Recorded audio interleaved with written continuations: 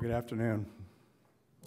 I'm delighted to be here today and present an overview of Glaukos to you in this emerging new surgical category that you've just heard about from ICOMed called MIGS, Micro Incision or Micro Invasive Glaucoma Surgery. And I want to talk to you today about how Glaukos will plan to shape this new market class both now and in the future. So first, a little bit about Glaukos. We're a privately held company formed in January of 2001.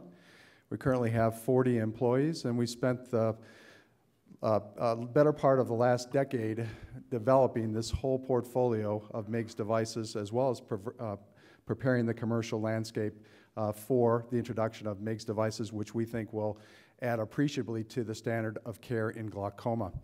We've been able to really attract a superlative group of investors. As you can see, Gil mentioned he's on our board. Bill Link is our chair. And with this investment group, we've been able to raise $126 million of enterprise capital to date to advance this business. So with that capital, we've moved the down markers a bit. We've been able to develop 2 trabecular bypass stents, which will restore physiologic outflow in the treatment of glaucoma, and a suprachoroidal stent. And we hope to be able to use these devices either alone or in combination to provide the framework for a treatment algorithm to serve the full range of glaucoma care from most mild to most severe. We were able to achieve an FDA panel recommendation for approval. We got a 7-to-1 vote to move our product forward towards final approval in July of 2010, and we think our FDA approval is imminent. We've also been able to approach the FDA and enter into 2 broad pivotal trials for our second and third generation products. We're currently conducting 2 500-patient clinical trials for our second generation product and our third generation product. We're already in an expanded clinical phase for our second generation product, and we're in the first phase with our third generation product. We've also made considerable progress on reimbursement. For many of the venture capitalists involved here, you know what a hard road that is. We have approached and working with CMS have already been able to carve out 2 CPT codes, Category 3 codes for reimbursement for physicians, 0191T for our trabecular bypass stents, 0253T for our suprachoroidal stents. We've also crosswalked our trabecular bypass stent to an APC code for the facility 673, which will give ample provision for facilities to get reimbursement upon launch, as well as for Glaukos to get paid for their device. One of the unique things we did as well was we approached the FDA and we got a Category B2 designation as part of the clinical trials.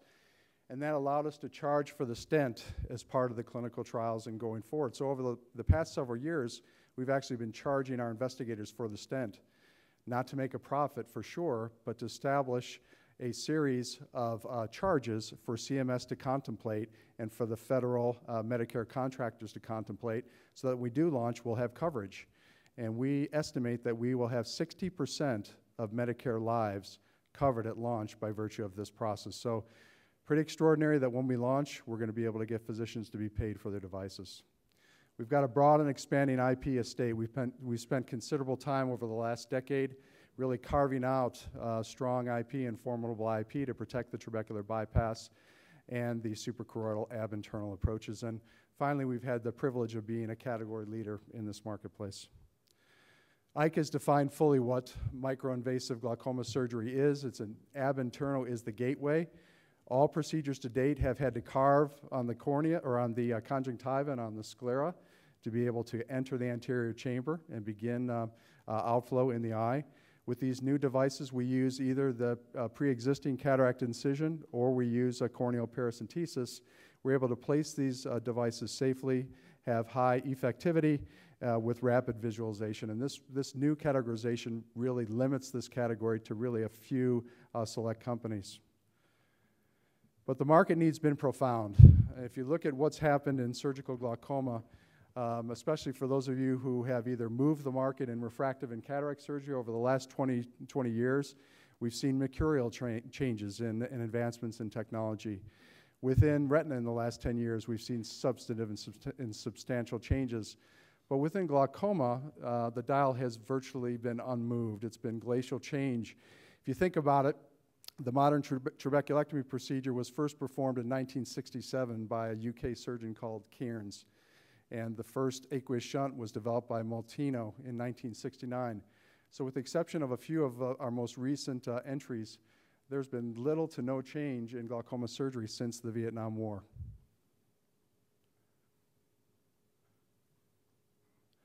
So the need is substantial, and we think that translates into bullish projections for how we'll do in this marketplace. There's a $4.5 billion global marketplace for surgical and pharmaceutical glaucoma, and industry veterans such as Bill Freeman here from Microscopy thinks that MIGS will take a substantial portion of that pie. Here in the planning period, he sees MIGS devices getting up to $500 million in sales. So where are our target opportunities? They're in the trabecular bypass and in the suprachoroidal space. And if you see here, we've got two flows here. On the left here, representing the conventional outflow, Morton Grant did work over several decades which showed that the primary resistance to outflow in the eye is through the conventional outflow pathway, about 75%, with the remainder coming through the uveoscleral pathway. So our goal is to provide benefits to be able to restore physiological outflow in both of those spaces to be able to treat glaucoma and get pressures down to invariably low pressures for really all patients. Let's take a closer look here. This is a scanning electron microscopy shot of an enucleated eye with the iris removed. And you can see the trabecular meshwork band here, which is kind of a collagen lattice work.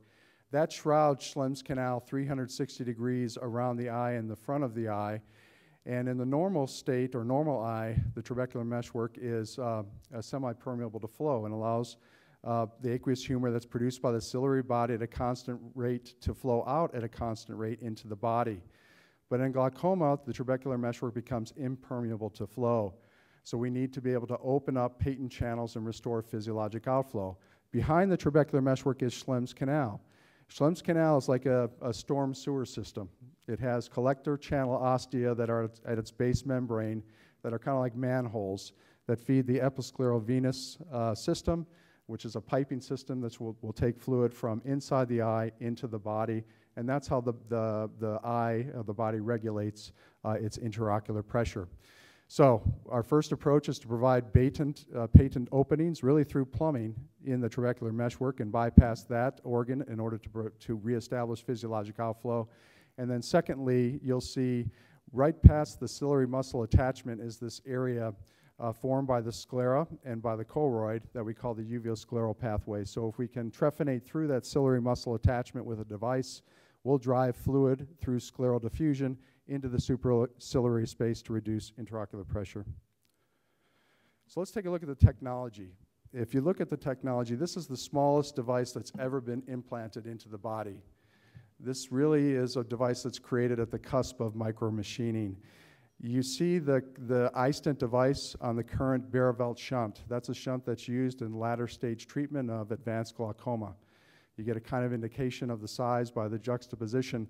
If you look at the actual analogy here, our device is about 1/5000th the volume of the nearest cousin of this aqueous shunt called the Ahmed valve. So it really is at the forefront of micromachining, a tiny device that can still provide for effective treatment.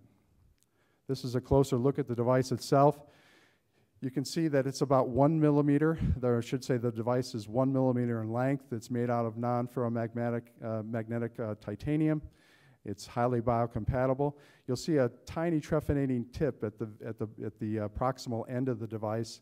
That allows us to carve through the trabecular meshwork and provide the means to enter into Schlemm's canal. And you see kind of the underbelly of the device, there's a trough, and that's to protect the tiny collector channel ostia underneath so that we have unimpeded flow from the anterior chamber into Schlemm's canal. Finally, you see the snorkel at the closest end to you. That's a lumen shroud that will advance into the anterior chamber and provides for the instantaneous flow of aqueous humor into Schlemm's canal. So Vital, if we can run the first video. This will be redundant to Ike's, but there'll be kind of a twist at the end. The surgeon here has already used a corneal paracentesis, has gone from a temporal position to nasal. He's placed the device in. This is actually Ike's video that you've seen before. You can see we finally tap that in. It's held in place by a series of retention arches in the juxtacanicular matrix. These do not move after placement.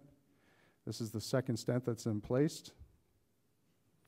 You can see the translucent band of epithelium. And then as we look here, this is an important twist at the end here. Ike has injected tryptin blue into this pressurized anterior chamber, and you can see the outflow system here in the eye lighting up with blue, showing that you're getting instantaneous outflow of aqueous humor. Our second device is an axisymmetric device. It is 6 times smaller than the first device. It has a mushroom head that has 4 egress holes. So this mushroom head sits in Schlemm's canal. Regardless of its disposition, it's going to provide bilateral flow. And this device is really interesting in that it has been able to be injected multiply through a 27-gauge insertion system. We call this PEZ, from the candy that a lot of us grew up with. And we can load as many stents as we want to. We're currently under an evaluation with 2 stents to place these in the trabecular meshwork in Schlemm's canal in the eye. And what's interesting here is that these stents are actually fired predictably into Schlemm's canal to really facilitate the procedure for the surgeon. So if we could run that, Vidal, the second procedure. One has already been placed. You're going to see this stent, similar type of approach from temporal clear cornea across the eye. There's a leading trephinating tip. Nope, that's the third one. Can you run the second?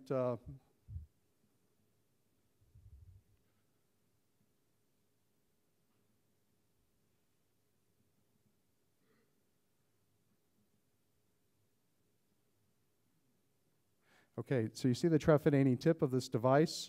Literally, this device is fired in at a predictable rate into the canal. 2 devices have already been implanted. And here, Ike is putting tryptin blue in front of these devices. This will give you a better view of actually how this works. Here, in vivo, in an actual patient, watch the nasal section of the sclera light up with aqueous humor that's beginning to flow.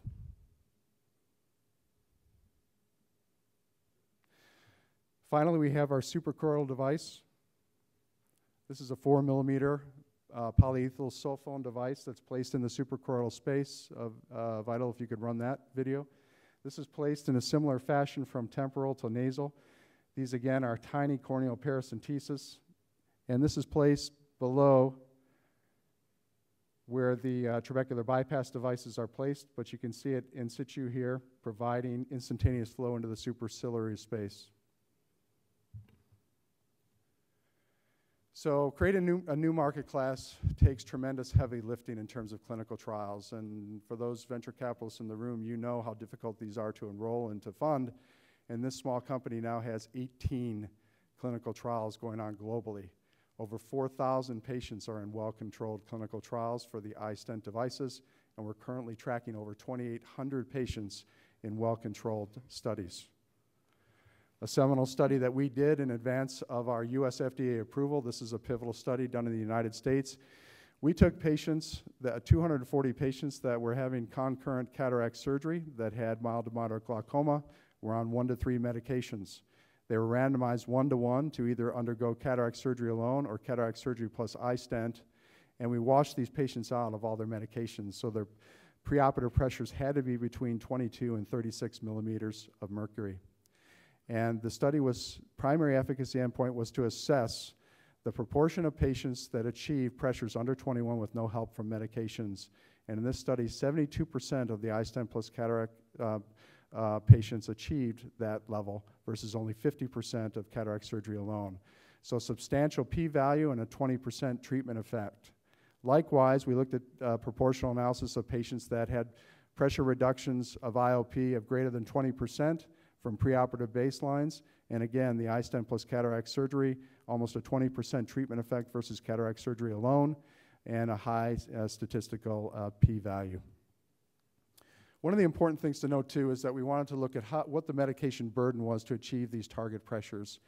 And importantly, if you looked at the 1-year endpoint, the iStent actually had only 15% of patients on medications at 1 year versus 35% of cataract surgery alone. So with a simple, straightforward procedure at the end of a cataract case, we were able to reduce or eliminate medications. We think that that's a tremendous value proposition for patients. How am I doing on time? Okay. I'm going to go right here to the Mig Study Group. This is a prolific group of elite surgeons that we've recruited to do studies in Armenia. And here we've looked at a study where we put 2 stents in the eye. These were phakic eyes, patients uncontrolled on one medication that were washed out to 24 millimeters in pressure. After 2 stents have been placed in the eye, pressures were 13.6 at 1 year, with only 3 of those patients on medications. What's important to note that 75% of these patients achieve 15 or millimeter or better pressures with no help from medications. So over 4,000 clinical subjects enrolled to date in a host of countries, another 1,000 planned in US IDE trials. And we have 7 of the 10 presentations on glaucoma Mondays in Monday sessions will be on Glaukos products and technology. As I conclude here, I want just to let you know that MIGS has attracted attention outside of ophthalmology. The Wall Street Journal did a full analysis of companies that had less than billion-dollar valuations. They looked at over 5,000 companies, evaluated them on technology, the senior management team, investor profile, and the ability to raise money. And out of those 5,000 companies, Glaukos was rated 19 by the Wall Street Journal's analysis. So we're a company that's been privileged to been involved and to lead with a variety of firsts, and we hope to receive our first PMA approval here at this meeting in Chicago. Thanks for your time.